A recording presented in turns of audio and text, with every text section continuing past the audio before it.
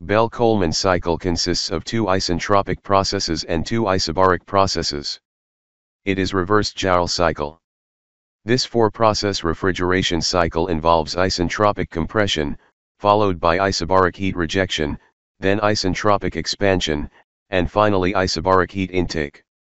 Various processes in a Bell-Coleman cycle. 1. Isentropic compression, 1 to 2. 2. Constant pressure cooling process. 2 to 3. 3. Isentropic expansion process. 3 to 4. 4. Constant pressure expansion process. 4 to 1. Disadvantages of Bell-Coleman cycle. 1.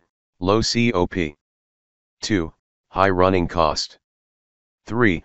Mass of air required per ton of refrigeration is large as compared to other systems of refrigeration. Hence size of the system is large. Space requirement is more. 4. The danger of frosting at the expander valve is more as the air taken into the system always contains moisture.